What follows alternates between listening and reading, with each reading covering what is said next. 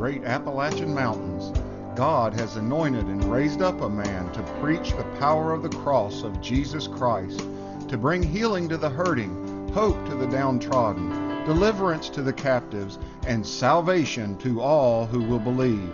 Only the truth of God's Word, preached under the power of the Holy Spirit, can meet the need of man. Come into the sanctuary with us and be set free.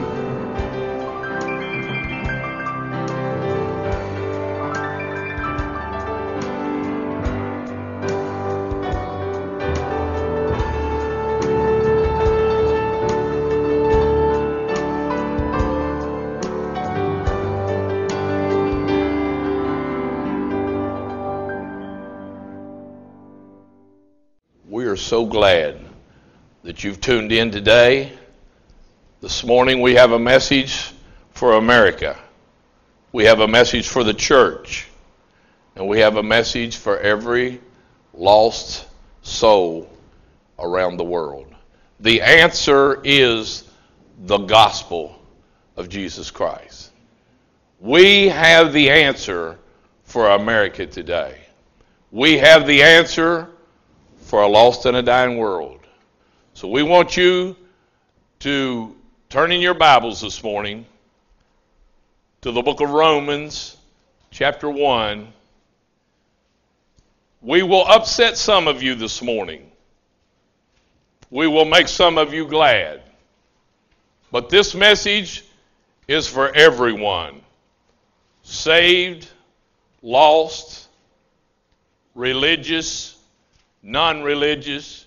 It is the only answer, and that answer is the gospel of Jesus Christ. Romans chapter 1, starting with verse 15. Romans chapter 1, starting with verse 15. If you're able to, please stand for the reading of the word. We'll honor God's word this morning. Romans chapter 1, verse 15. So as much as in me is, I am ready to preach the gospel to you that are at Rome also. For I am not ashamed of the gospel of Christ, for it is the power of God unto salvation to everyone that believeth, to the Jew first, and also to the Greek. Father, in the name of Jesus, we pray for the anointing of the Holy Spirit. Lord, I'm incapable of delivering this message this morning without your help. We pray, Lord, that you would give an attentive ear to each and every one at Set Free Ministries, each and every one wherever you, through the power of the Holy Spirit, take this message across the airways. Lord, we pray, Father God, that lost souls could be saved. Bondages can be broken. The church can be lifted up and drawn closer to you and not be ashamed to be called a Christian. And Lord, we'll thank you and praise you for everything the Spirit of the Lord accomplishments, for we ask it in that name above every name, the name of Jesus Christ. And everybody said, amen. Before you sit down, give the Lord a hand clap of praise. Give him honor. Praise him for who he is this morning. He's God, and beside him there is no other. We worship you and we magnify you this morning, God. We're not ashamed of the gospel of Jesus Christ. Hallelujah to the Lamb of God. Oh, we magnify you, Lord. Hallelujah. Hallelujah. Glory to God. Hallelujah. Hallelujah. This old book that we know is the Holy Bible that I'm referring to, the King James Version, is under attack in America today as never before. The onslaught that the world is causing many people's minds to be desensitized to the gospel of Jesus Christ by the media.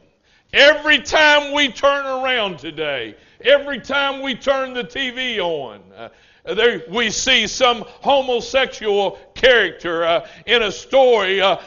He's the hero or she's the hero of the story. And then we see some kind of so-called celebrity, whether they're in the sports world or they're in Hollywood, they're being exalted. In other words, they're coming out. Well, I want to say this morning, it's time for the Christians to come out of the closet and say, I'm not ashamed of the gospel of Jesus Christ. Amen. I want to proclaim this morning to Set Free Ministries to West Virginia, to Kentucky, to Ohio, and wherever this message goes, Set Free Ministries is not ashamed of the gospel of Jesus Christ. Amen. Amen.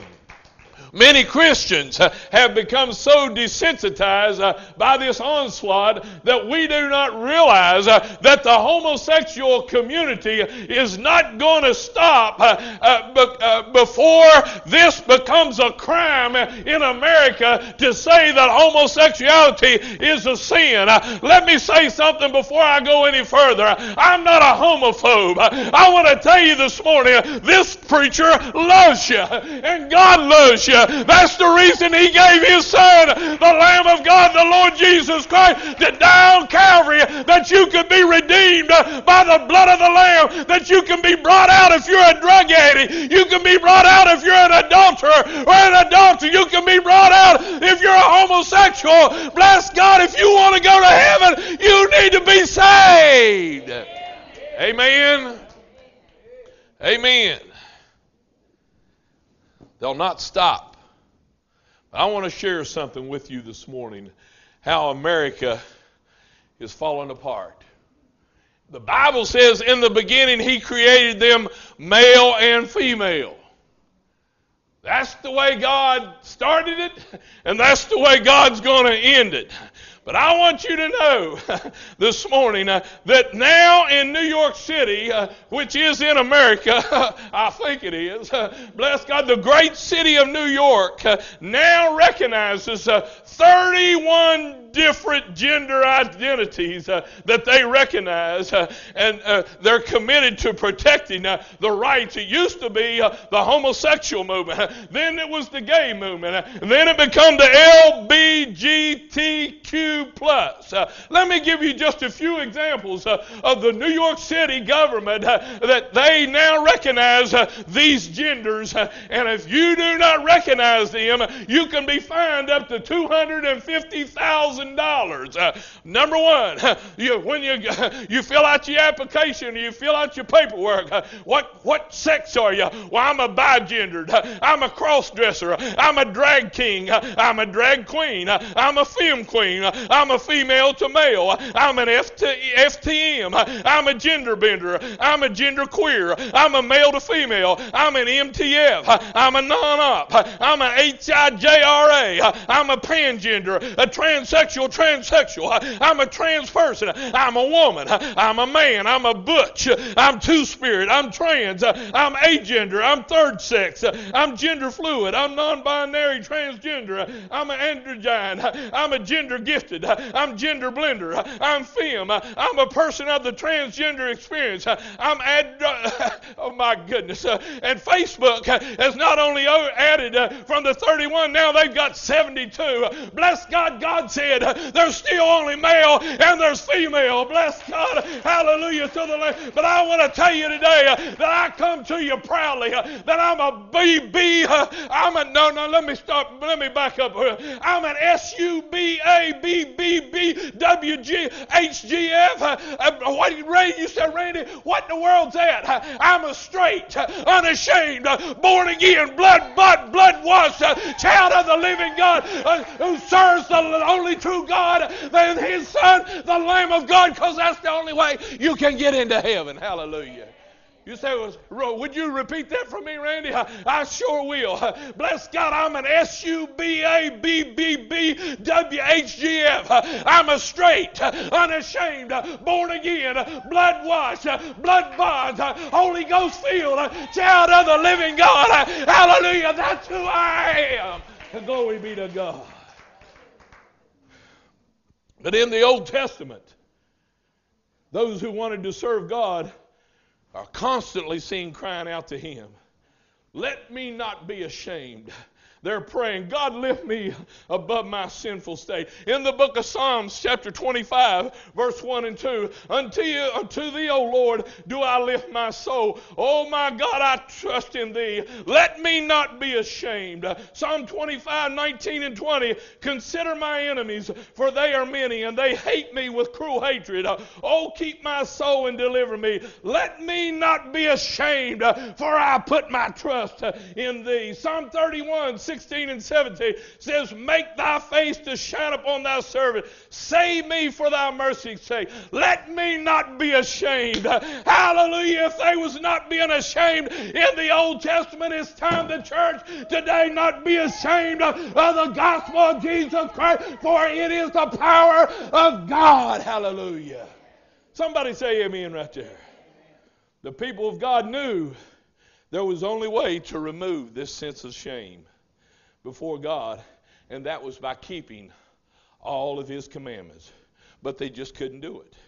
In the Mosaic law, those who committed the most heinous crimes were crucified. In the book of Deuteronomy, chapter 21, verses 22 and 23, the Bible says, and if a man hath committed sin worthy of death, and he be to be put to death, and thou hang him on a tree, his body shall not remain all night upon the tree, but thou shalt in any wise bury him that day. The word tree there symbolizes the cross. Bless God, we've got to get back to the cross. The cross is the only answer, amen. In the book of Psalm 119, verses 4 and 6, the Bible says, thou hast commanded us to keep thy precepts diligently. Oh, that my ways were directed to thy statutes. Then shall I not be ashamed. 119:80, let my heart be sound in thy statutes, that I not be ashamed. 119 verse 16 and 17, uphold me according to thy word, that I may live, and let me not be ashamed. Hallelujah. I want to proclaim this morning that I'm not ashamed of the gospel of Jesus Christ. I'm not ashamed to say I'm a straight, unashamed, born again, blood washed, Holy Ghost filled child of the living God, who loves God with all my heart, who was brought out of the bondage of sin, but now I'm on my way to heaven, and everybody that's saved, born again, washed in the blood, ought to be rejoicing that the blood has been shed, that we can go to heaven. Hallelujah. Paul is saying here in verse 15 of our text, he said, so much as in me is, I am ready to preach the gospel to you that are in Rome also.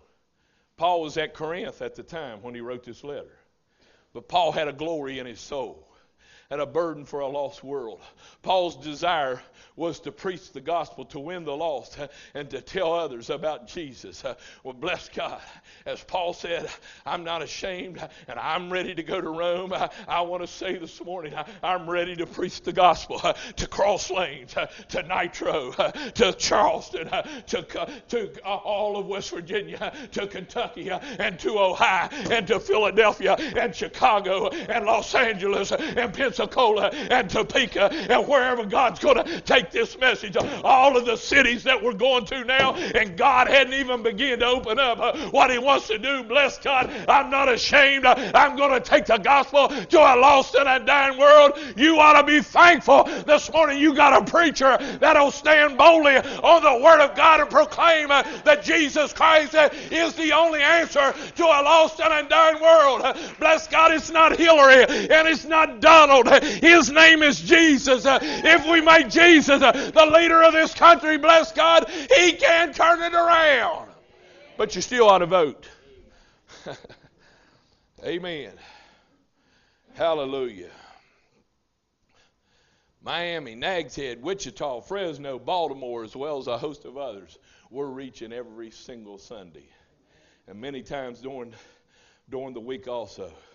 But Rome at that time was the center of the world. When Paul spoke of preaching the gospel, he was primarily speaking of preaching the cross of Jesus Christ. He said, for Christ sent me not to baptize, but to preach the gospel, not with the wisdom of words, lest the cross of Christ should be made of none effect. That's 1 Corinthians chapter 1 and verse 17. He knew that the intelligentsia, he knew that the philosophers of that day in Rome would smirk at such a message, the same way they're smirking at Randy Carter today. But bless God, they'll know. One day they're going to know. Either they're going to be thankful when they get to heaven, or they're going to regret it when they get to hell. But I can tell you on the authority of God's word, today I'm telling you the truth. Amen. He not only knew that some of them would laugh at him like they're laughing at us today, but some of them would accept Jesus Christ as their Savior. You know, men do not enjoy being ridiculed. I didn't enjoy being ridiculed. But bless God, it's not really being ridiculed when somebody tells you the truth. They're trying to help you. And the preaching of the cross does bring ridicule. That's why many preachers today, shame on you preachers that won't preach the gospel of Jesus Christ. You're preaching a motivational message, telling everybody how good they are. Bless God, this book says there's none good. No, not one. For all have sinned and come short of the glory of God. Every man needs to be born again. Jesus said, ye must be born again. And if you're a preacher and you're not preaching that, get out of the pulpit. You're ashamed of the gospel. Amen. When Jesus died on the cross, he redeemed us from the curse of the law. Hallelujah. The Bible says being made a curse for us. I'm not ashamed of the gospel of Christ, for it is the power of God unto salvation, to the Jew first and also to the Greek. Paul knew of the pride. Man, I watched CNN News and MSNBC. Shame on me. I'm backsliding when I turned it on that channel. Fox News. And they smirk and they laugh at people of the gospel of Jesus Christ. But bless God, as we taught last week in Proverbs chapter 1, we'll be in Proverbs chapter 2 tonight. There'll come a day that God will laugh at their calamity. God loves you now. He's merciful. But there's coming a day, if you reject his son and the gift that he paid for you on Calvary's cross, he'll laugh at your calamity one of these days. Amen. 1 Corinthians chapter 1, verse 18, the Bible says, for the preaching of the cross is to them that perish foolishness, but unto us which believe it is the power of God. The world may laugh that it's foolish, just like they laughed at Paul in that day, but bless God, it doesn't change.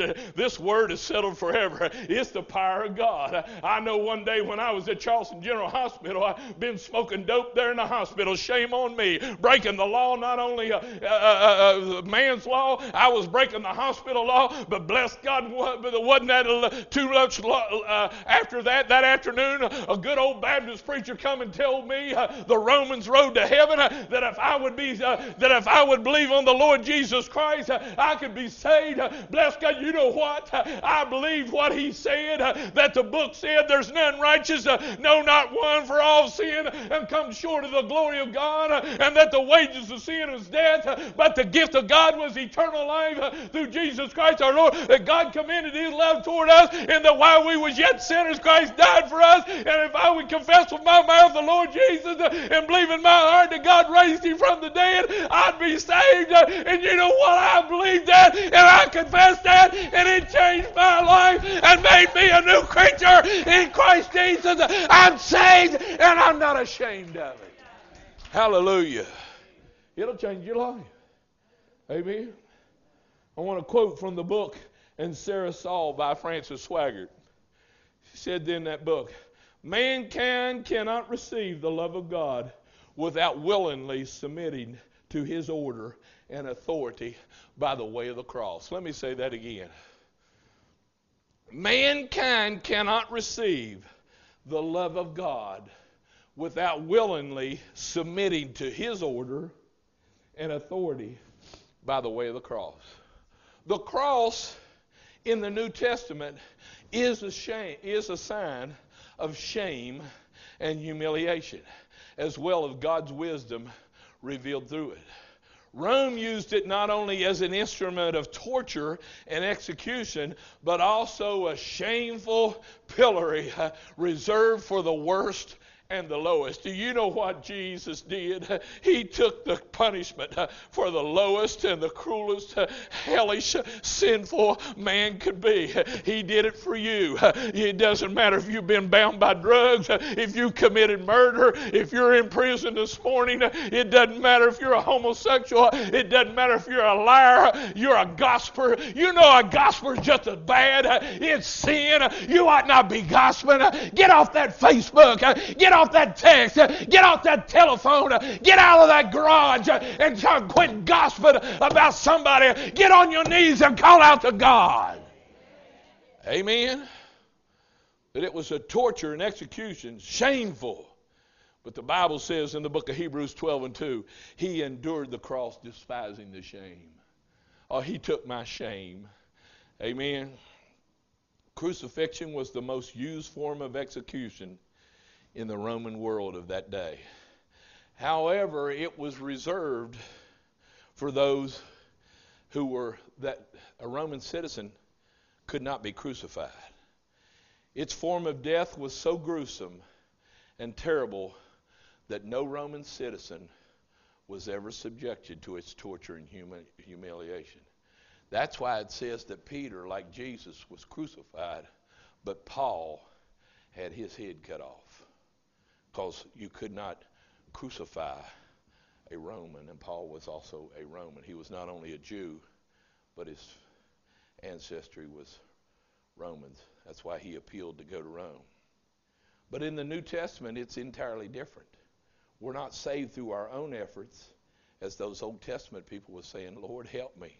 I don't want to be ashamed. Help me to keep your law. We are not saved through our own efforts. We do not have to deal with a guilt problem of our own. The Holy Ghost in us helps us to live victorious in every situation in our life. Amen. Romans chapter 5. And not only so, but we glory in tribulations, also knowing that tribulation worketh patience, and patience experience, and experience hope, and hope maketh not ashamed. Hallelujah. I may be going through some stuff. I may be going through some trials. I may be going through some tribulations, but I still got hope. And because I got hope, I'm not ashamed. I know he's going to bring me through. Hallelujah. I just feel like something good is going to happen. I just feel like something good is on its way.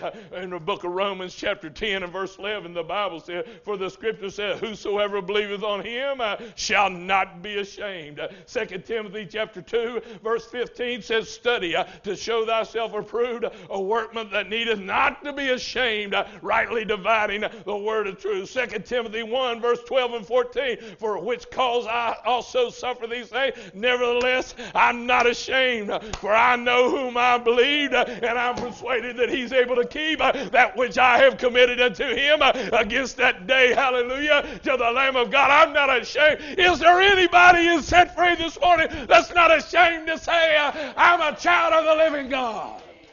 Hallelujah. I'm not ashamed of the gospel of Christ, for it is the power of God unto salvation, to the Jew first and also to the Greek. When we're not ashamed in our living, in our trials, in our prayer, in our worship, then he will not be ashamed of us. Hebrews chapter 2, verse 10 through 12 said, for it became him, for whom are all things, and by whom are all things, in bringing many sons to glory, to make the captain of their salvation perfect through sufferings. For both he that sanctifieth and they who are sanctified are all one, for which cause he is not ashamed to call them brethren. See, if you're not ashamed of him, he's not ashamed to call you brethren. Amen. The only way you can stand before God, listen to me. The only way you can stand before God unashamed, both now and in eternity, is to have a living relationship with him. I'm not ashamed I got a relationship with him. I'm not ashamed that I'm a SUBABBWHGF. Bless God, I'm a straight, unashamed, born again, blood-bought, blood-washed, Holy Ghost filled child of the only true God and his Son, the Lord Jesus Christ. Is anybody in here with me?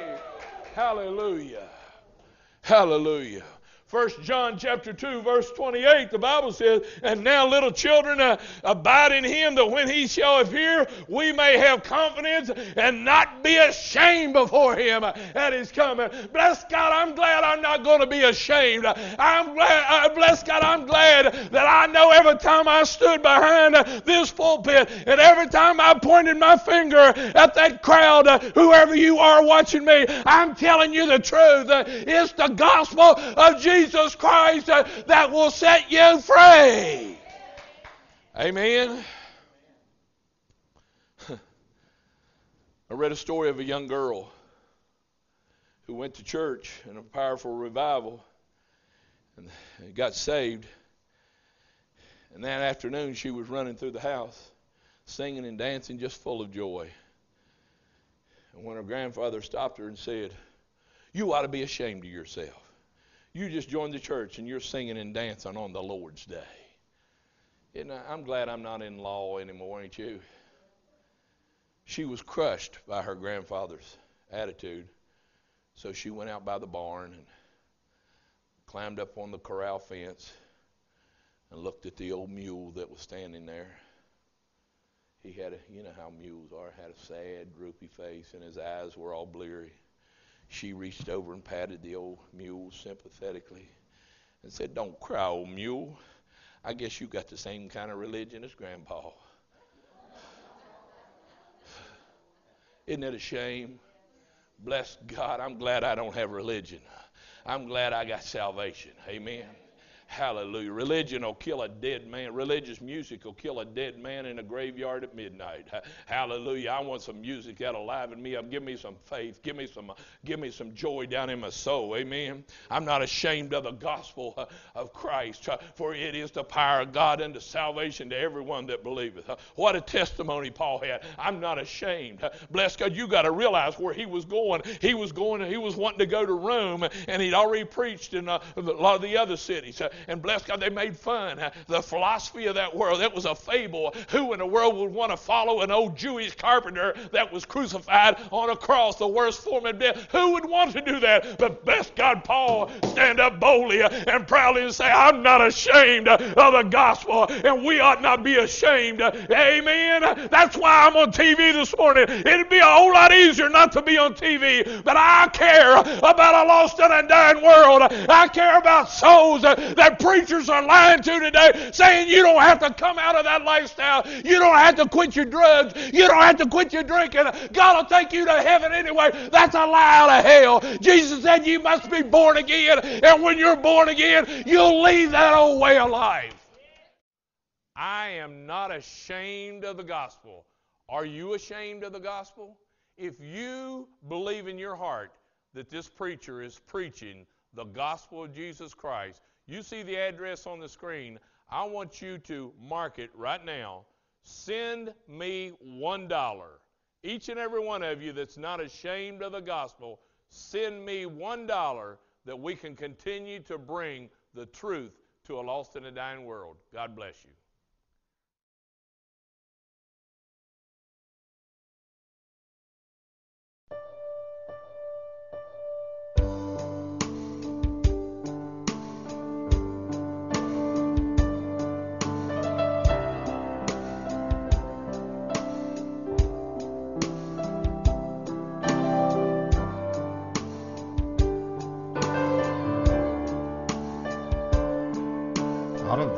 Of West Virginia and the great Appalachian Mountains, God has anointed and raised up a man to preach the power of the cross of Jesus Christ, to bring healing to the hurting, hope to the downtrodden, deliverance to the captives, and salvation to all who will believe.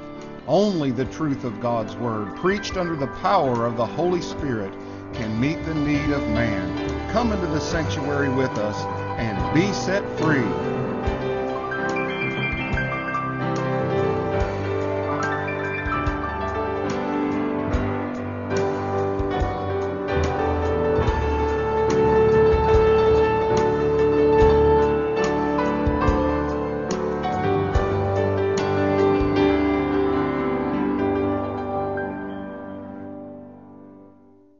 We are so glad that you've tuned in today. This morning we have a message for America. We have a message for the church. And we have a message for every lost soul around the world. The answer is the gospel of Jesus Christ. We have the answer for America today. We have the answer for a lost and a dying world. So we want you to turn in your Bibles this morning to the book of Romans, chapter 1. We will upset some of you this morning. We will make some of you glad. But this message is for everyone.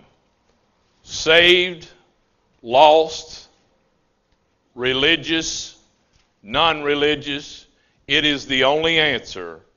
And that answer is the gospel of Jesus Christ. Romans chapter 1, starting with verse 15. Romans chapter 1, starting with verse 15. If you're able to, please stand for the reading of the word. We'll honor God's word this morning. Romans chapter 1, verse 15. So as much as in me is, I am ready to preach the gospel to you that are at Rome also. For I am not ashamed of the gospel of Christ, for it is the power of God unto salvation, to everyone that believeth, to the Jew first, and also to the Greek. Father, in the name of Jesus, we pray for the anointing of the Holy Spirit. Lord, I'm incapable of delivering this message this morning without your help. And we pray, Lord, that you would give an attentive ear to each and every one at Set Free Ministries, each and every one wherever you, through the power of the Holy Spirit, take this message across the airways. Lord, we pray, Father God, that lost souls could be saved. Bondages can be broken. The church can be lifted up and drawn closer to you and not be ashamed to be called a Christian. And Lord, we'll thank you and praise you for everything the Spirit of the Lord accomplishments, for we ask it in that name above every name, the name of Jesus Christ. And everybody said, amen. Before you sit down, give the Lord a hand clap of praise. Give him honor. Praise him for who he is this morning. He's God, and beside him there is no other. We worship you and we magnify you this morning, God. We're not ashamed of the gospel of Jesus Christ. Hallelujah to the Lamb of God. Oh, we magnify you, Lord. Hallelujah. Hallelujah. Glory to God. Hallelujah. Hallelujah. This old book that we know as the Holy Bible, that I'm referring to, the King James Version, is under attack in America today as never before. The onslaught that the world is causing many people's minds to be desensitized to the gospel of Jesus Christ by the media. Every time we turn around today, every time we turn the TV on, there we see some homosexual character in a story.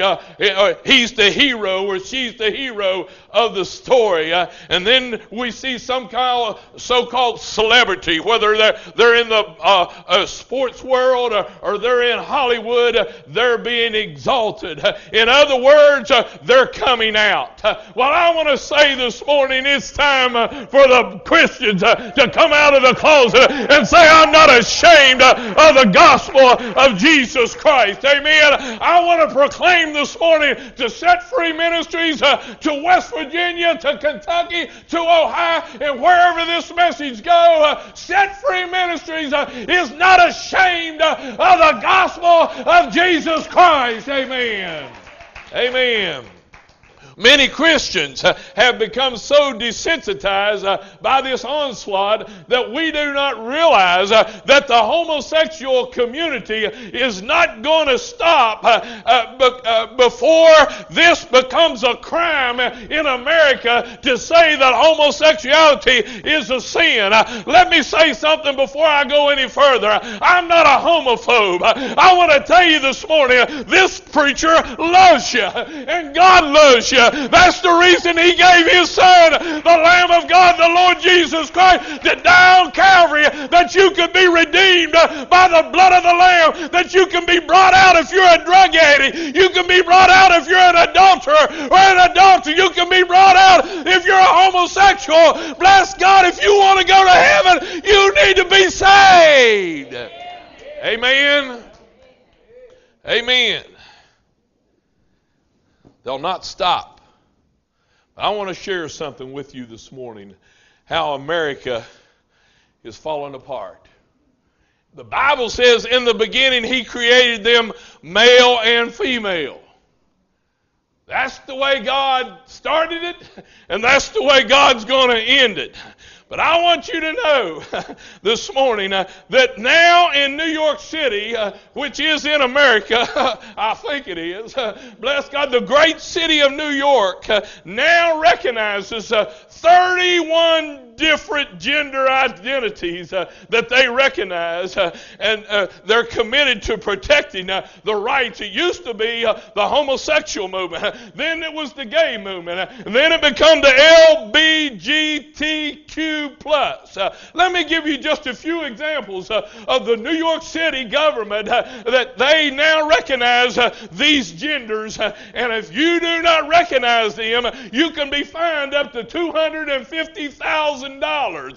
Number one, when you fill out your application, you fill out your paperwork, what sex are you? Well, I'm a bigendered, I'm a cross-dresser, I'm a drag king, I'm a drag queen, I'm a femme queen, I'm a female to male, I'm an FTM, I'm a gender bender, I'm a gender queer, I'm a male to female, I'm an MTF, I'm a non-op, I'm an HIV